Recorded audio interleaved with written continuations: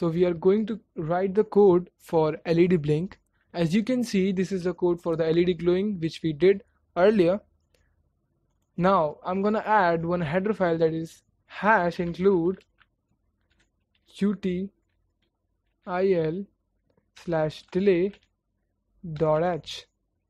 So this is the header file which is being used for the delay function. And what is that delay function? It means that while we are glowing the LED for 1 second, and then we putting that LED would be off for 1 second, so that 1 second time period is being used as a function, as a delay function we used in this program, and that is declared in this header file. So we are using the delay function. How to write this? Let me write this. So this is delay underscore ms and 1000 millisecond, that means 1 second.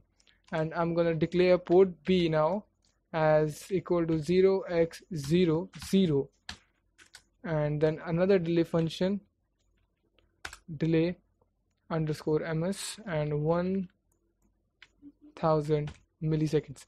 So what that actually means, port B or the pin B0 is high for 1 second. That means delay function here used 1 second, that port B pin B0 is high, and then for 1 second that pin B0 is low. So LED would be glowing for 1 second, then off for 1 second, and it is repeating itself.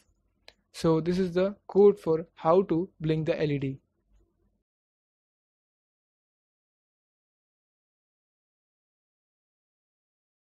So you can see the circuit diagram is almost and very similar to the previous one which we did in the LED glow. So this, in the LED blinking, what we have to do is to write the code which is different, which we did just before. So double tap on the microcontroller, locate that file, and that file in the ATMEGA Studio, and it's going to be LED, and we have to put that hex file, and this is it. And afterwards the frequency is 8 megahertz.